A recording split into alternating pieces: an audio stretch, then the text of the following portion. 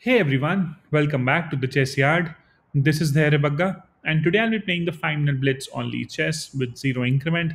And during the game, I'll try to be as instructive as possible, like always, making sure that everyone understands the flow of the game, what the opponent is trying to do, what are our plans, and how are we going to implement them. Also, post the match, we'll have a quick computer analysis to understand something which the computer is trying to tell us that what kind of moves could have been done, a lot of better stuff in the position, and you could have taken advantage there. I hope there will be something to be definitely taken away from the game. And before we start off with the game, I would request you to subscribe to my channel and press on the bell icon so that you don't miss out on any of the videos that I'm posting up daily. So, yeah, let's start off with the game and see how it goes. We have got the black pieces here. I'll play c6, d5. The Caro-Kann defends. If he takes, I take back. And now bishop to f5, a natural move for in the Caro-Kann. And now knight to f6. Opponent castles. We'll try to just create a good pawn chain here. Knight c6. The idea is to get the rook on c8. Let's not waste any time and get it. Okay. Let's still have the bishop on d6.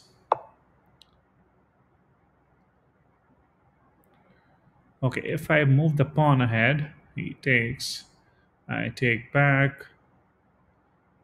Not much is happening there.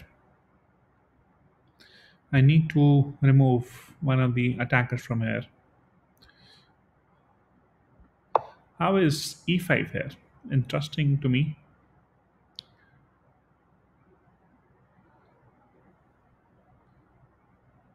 Do we notice this a7 is not hanging? The knight defends it. Trying to pin the knight so that he can take on the pawn there. Let's bring back the bishop and defend the pawn. It's important to not give away pawns for free. They're very helpful in the endgame. We'll try to kick the bishop away from here. Goes back. I think we can just push pawns forward. And probably now we'll not castle in this game because the structure doesn't allow us to, mostly. We still can, but let's see if that's required or not. Uh, can we play d4 here? It attacks the knight, but if knight comes over here, it attacks the bishop. We can bring back the bishop if required. Let's see. Let's see where he goes. Couple of options. He chooses to go on e4. If I take, he gets. I mean, that's okay. But why do I have to take? I can just safeguard my bishop. Oh, but he can then hop in. No, he can't. Can I just defend my knight with the bishop? Dash square bishop is important. Or I can take. Let's take and see what happens. Okay. Now we have to reroute our knight probably. Eventually.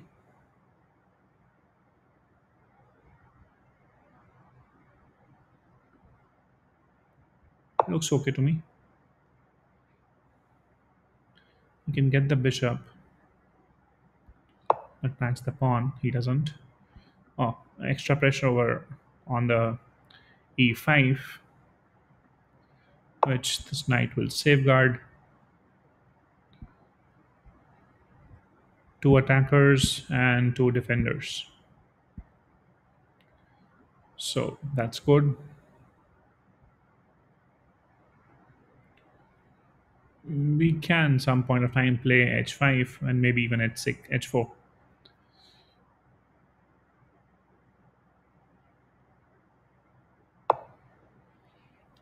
Okay. Let's definitely play it. Goes back. How about this? He takes back. I take. Let's see if he wants to take or not. If he moves it forward, that's okay. And that opens up the H file now at least.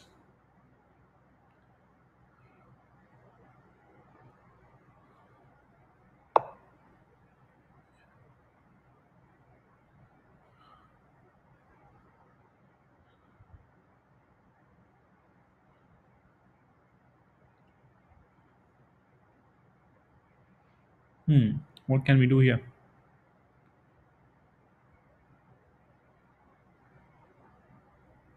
Let's take the queen somewhere.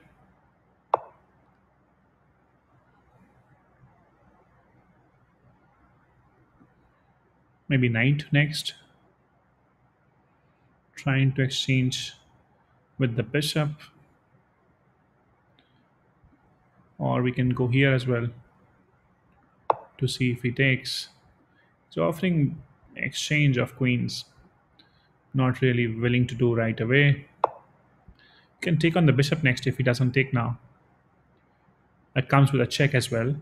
And that forks the queen too. So it's important for him to grab this now. And when he does, we can take back with the pawn. This is not looking good for white here. Okay, he saves the bishop.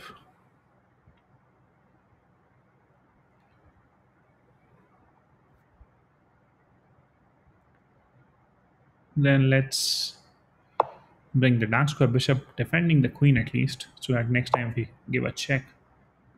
He is trying to save everything, okay?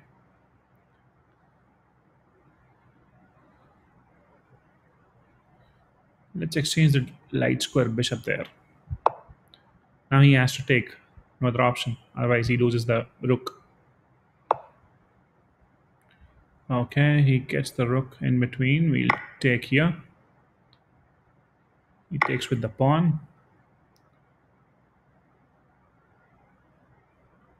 Is his queen coming somewhere deadly? Let's stop this for once.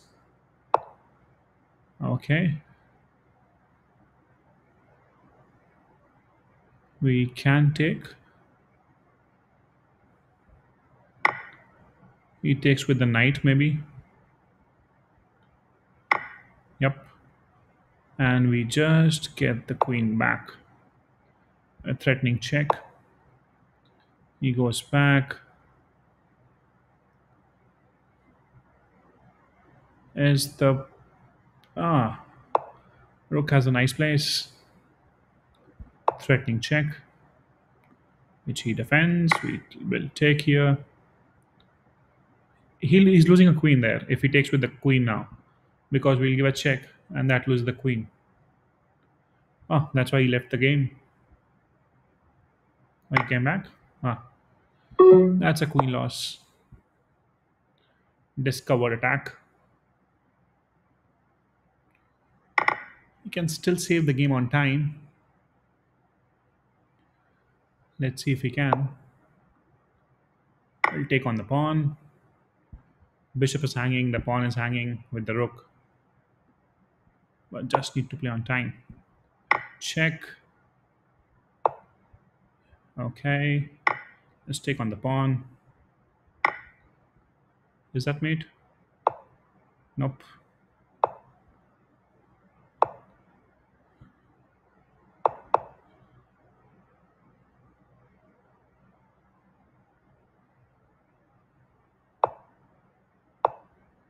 There is a mate somewhere. All we need to do is that find that mate quickly.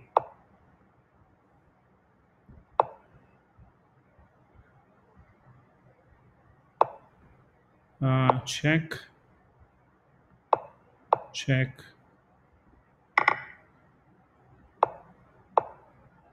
Block the files, block the ranks. Do something about it. Okay, controlling everything. Rook gives a check. He goes back. Check. Check. Check. Check. And mate in the next. Cool. We did it on time. That was important to wrap this up on time as well, because we were winning in position, but you have to win games for your track record, for ratings in league chess. So yeah, that's good enough. A win is always helpful. Let's quickly analyze the game and see how it went. It started off with e4. I played the Caro-Kann defense, my favorite defense from black. Very solid one. Starts with c6, followed by d5. And if the opponent takes, it's simple, you take back. So you haven't lost anything. I have opened up the C file already. But in that regard, you have got center control. You have two center pawns, E and D file, which is very helpful. Developing the bishop first before closing the diagonal for the bishop by moving E6. Bishop should be out of the pawn chain. That's very important. That's what we do here. We develop the knight, then F2, F6. He castles, and now we play E6. After we have taken out the bishop, tries to get knight on c3. We play knight to c6. H3 passive, I would say, in the beginning, and I get my rook on c8. Then he plays again a passive move, which is a3, but just trying to make sure that I'm not keeping my bishop on b4, but that's not a pin on the knight, so that's nothing to be worried about. So I played bishop to d6, just developing all my minor pieces. Finally, my opponent also does the same by bringing the bishop on a3. Oh, that was the right move that I found there, which was pawn to e5. Here he plays bishop to g5, and yes, I defended the pawn because his idea was if I'm just a bit careless here and try to just remove the pin, he can just take on the pawn as well, maybe. Oh, and even in this case, he can't. So, okay, that was fine. I just tried to defend the pawn, which was the best move as well. Centralizing the bishops is always nice. It's a very good structure if you see in the center. That shows a complete control of black on the game. And if you see, on the other hand, white has got back his knight on h2, which is passive. And also his pieces are not doing much. The bishop is behind the pawn and is eyeing a diagonal, which is pretty much helpless. The other bishop is also just pinning the knight, but not much of a use because next move is h6, removing the bishop from there. And yes, he had to take, which he doesn't, and that allows me to move the pawns forward. So g5 was natural. He brings back. And here I played d4. Oh, okay, I should have just continued with my pawns on the king side is what computer is suggesting, but d4 was my idea of just removing the knight from there. Here I was a bit confused to what to do here. I didn't want to lose my dark square bishop because if I go here, he'll probably take on the bishop next, which I didn't want to do because bishop pairs are very important in the game. So I took on the knight eventually, and he takes back with the pawn. Now we have got some decent pawn structure still. If you see, f7 is a bit weakened up, but the light square bishop is guarding that as well. So it's a good structure for black here. That's why the game is still in favor of black a bit. Here I played knight to e7, just trying to read out my knight as I showed in the game as well. So now knight goes to g6, defending the pawn. It had two attackers, so same number of defenders. That does the job. We had an option of if he tries to attack somehow on the pawn extra, then we can bring queen to c7 as well. He now brings, oh, that was a bad move from him as per the computer, bringing the bishop on d3. That allows me to play pawns forward to h5. The knight goes back. Again, this was again tricky that, oh, his bishop was losing there. Ah, I missed that. That's sad. I should have saw that coming. But this was also fine because after he takes, I just take on the pawn and open up the h file for the attack. Even here, I think pawn was, I just made a mess out of it. I should have taken the bishop. He tries to hang on to the pawn there, trying to attack the pawn. I just trying to take my pieces towards the king side now for the attack. He tries to exchange queens, and I bring the knight in between to f4. Okay, he brings bishop to defend the center pawn, but oh, he's actually just saving the bishop from the knight. I bring back the bishop on e7. As you see, Pieces wise, it's equal, but the opponent is pretty much losing here because of the attack going on the king side. Found the right move. Queen to e1. I just try to exchange the bishop there. He doesn't take, defends it with the rook. I take, he takes back with the pawn.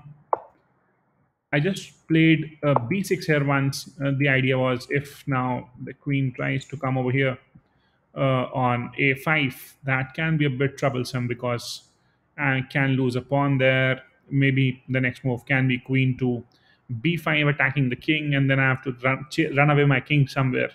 So rather, I played b6 first, and that was a very bad move, as I said in the game as well. f3 weakens up his king side further. I took on the pawn. He takes back with the knight. Oh, computer saying leave the queen and just go for the attack because that can be made from there very quickly. I just bring back my queen. He goes back with the knight, and I now place my rook on c2, very attacking square. Here he does a blunder, which I capitalized finally by taking on the rook. And yes, you cannot take on this because there's a discover attack happening. That's what I did in the game. He takes, and I just give him a check. He has to save the check here, so he has to take the knight, and the queen goes. He tries to defend, but I just take on the pawn, and knight also in a bad place. It was mate in 7 from here, mate in 6, or mate in 3 from here. How? Let me see. Queen over here, sacrificing the rook. These mates are very tricky. Very tough to be found, at least for me. So I just tried to play normal, trying to take away stuff, and so that I can mate eventually. He takes on a pawn there. I give a check. He goes up. I give a check with the bishop. And then just trying to attack. It's again a check. Taking on the knight first. Why did I move the king there? I think I was losing on time. I was just trying to make sure that I have ample of space to move the rook as well if required. And that's again mate in 2. I did a lot of mistakes in this game. But that's okay. I won the game at least. Took on the rook first. So endgame is something where you can of course find quick mates, but um, it's always important to find the mate than just finding quick mates. I eventually did find one, and that's what matters. Just trying to push him backwards. And oh, it was a mate with the bishop as well, but I thought of just using the staircase technique.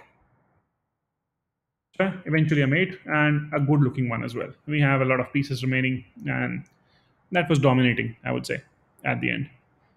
So yeah, a good game. I hope there was something to be taken away, and keep watching, sharing, and commenting. Do like the video. It takes a lot of effort to make these videos, and I'm putting up one daily without a miss. It's been more than 2 months now, and I'll continue it for as long as possible. Keep supporting me, and thank you so much for your time. I hope there was something to be taken away. See you next time. Take care. Bye bye.